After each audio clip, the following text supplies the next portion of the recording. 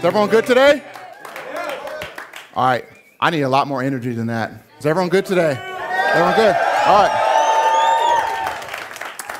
All right. So we had this men's intensive that we did this week, and there were 13 gentlemen who joined me on the mountain along with some others who I'll familiarize you with today. So I want all the participants, all of you men, the 13, if you guys can just come up, and you're just going to come and line yourself up here on the stage.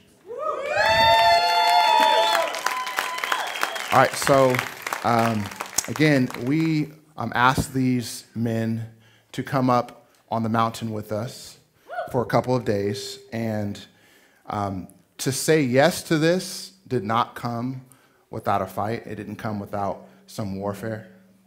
Yeah? Yeah. It cost them to say yes to this. I believe we had some of these gentlemen who battled illness the days prior to this trip. We had family hospitalizations that happened. We had gentlemen who could not afford to use the PTO that they had, and they did it anyway. You had guys who couldn't afford to go at all, and they came anyway. I mean, there's all different types of things that happen. And then we get on the mountain.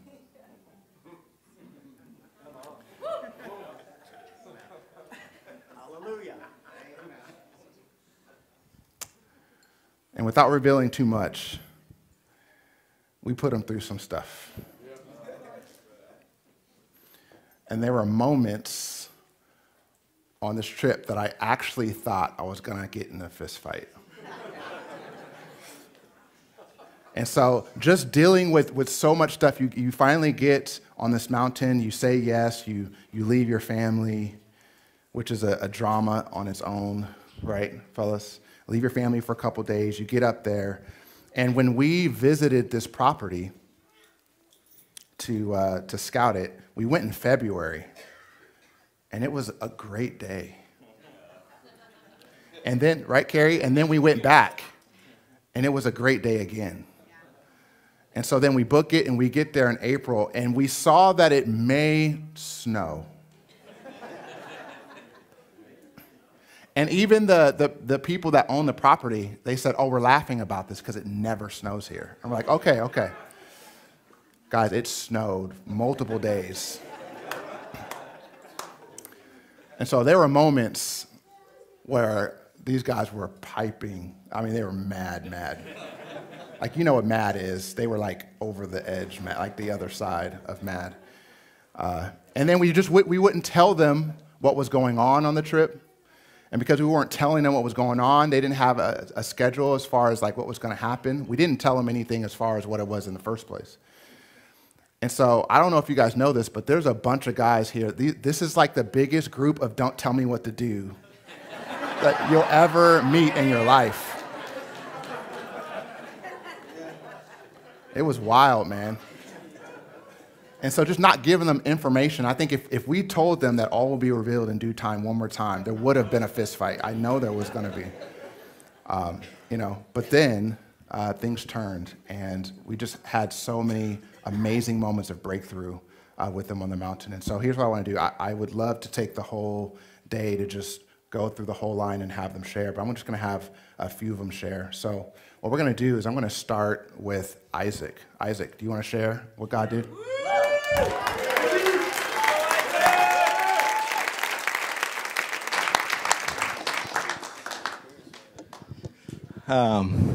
That's a breakthrough that I'm here. I'm up here. I used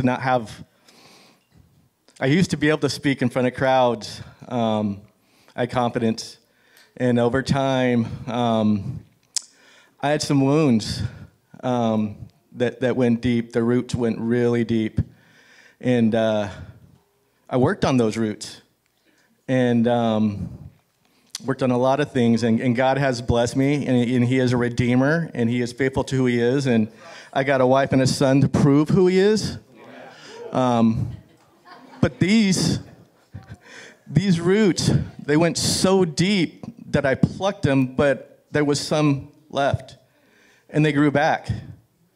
And as time went on, as I'm trying to draw closer to God, and I'm trying to be more part of the church, because those roots were so holding on, my identity, who I was, shifted, and the enemy got a hold. And I didn't feel worthy, and I was afraid to step out of faith.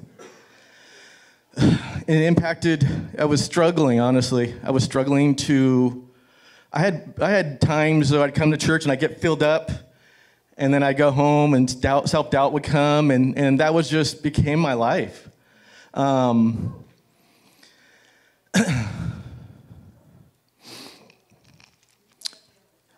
was asked to come to an event by some mighty men from the Rock, and when I looked in their eyes, I saw light. It was smiles, it was joys, and they said, "Is this life-changing?" And I believed them because you could see it in their countenance. Something happened on that mountain. And I said, "Yes, I'm all in, let's go," because I don't want what I have. I want what God wants me to have. Come on. So I said yes, and God did surgery on my heart, and it was no anesthesia.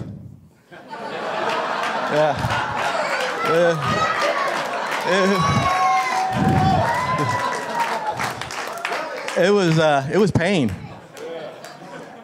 Opening those doors that you didn't want to open.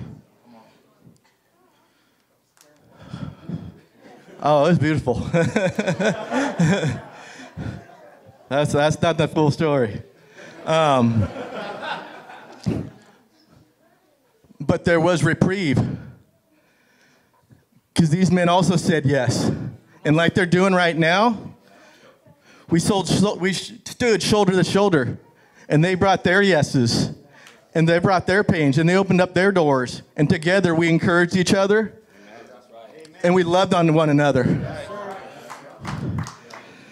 And then you have the men who helped God do it through the intensive. And they had been through it already.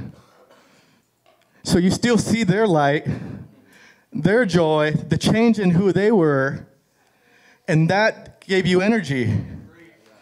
And God, I can't share too much.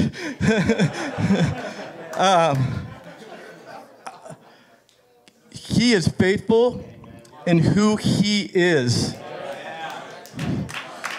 And he brought out that scalpel, and he went to work.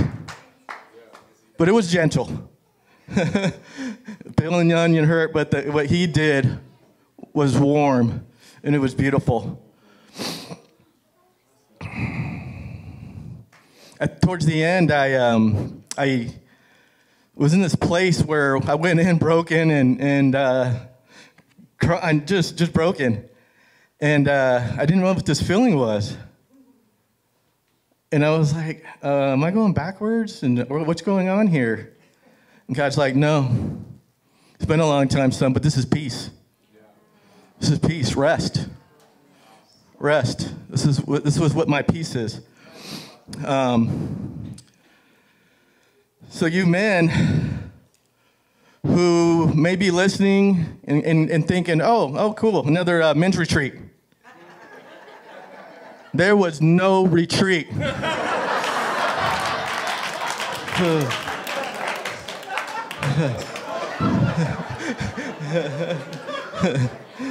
We stormed that mountain.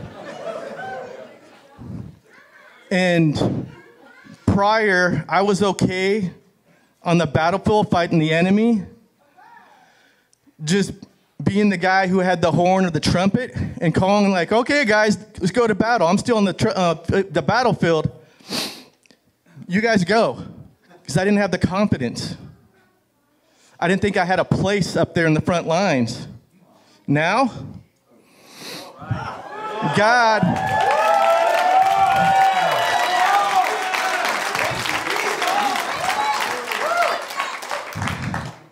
He gave me a place on the front lines with these men. And one of the things that really stood out to me was, I might not say this exactly how it went, but what you don't fight today, your children will fight tomorrow. And we're not having that.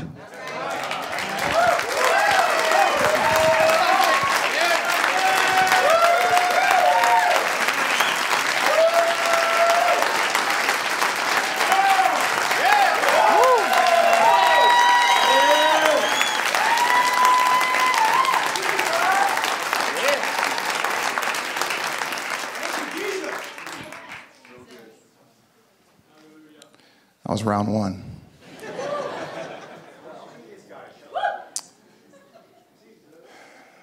Next, I want to have Papa Brad McTeer come forward and share with us what happened.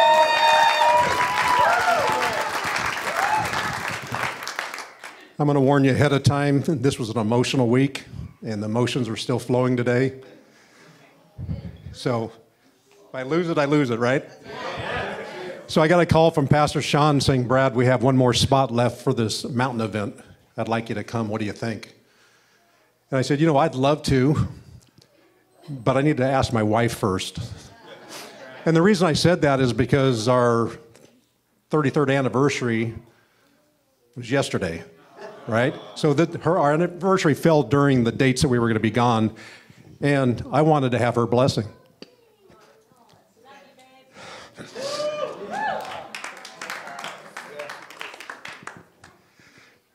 And like I knew she would, she says, you should go.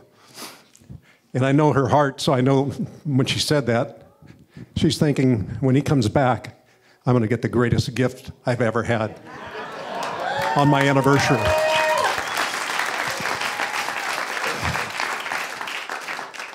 So I went to the mountain with 12 men who I've seen in church. I've probably shaken some of their hands a few times, very superficial. Didn't know anything about them. So we went to the mountain. I got to share my life stories with them. They got to share their life stories with me. And in that, we just loved on each other, supported each other, and we became a band of brothers. In a very good way. So, ironically enough, I was feeling like after 70 years of living and all the ups and downs and hurts and pains and poor decisions, everything along the way, I felt like my heart was ready to have some weeds pulled and some major pruning done. That's just what I was feeling, and so that's why I wanted to go, because I felt like the condition of my heart was blocking further blessings from my Heavenly Father, and it was just keeping me from getting closer to Him. So that was my motivation for going.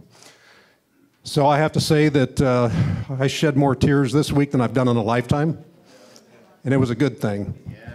Absolutely a good thing. I got to spend lots of time by myself, out in the wilderness, just listening to the Lord's voice. I asked Him questions. He asked me questions. I wanted some answers. And it was a tremendous experience. I have to say that I felt like I just got so much freedom in that exercise of going. I felt like I got a cleansing. And that was what I was looking for going on this trip, because I want to be so much closer to my Heavenly Papa. I want to know Him more. I just want more of His blessing. But I needed to take care of my business first. So now that we've had this experience,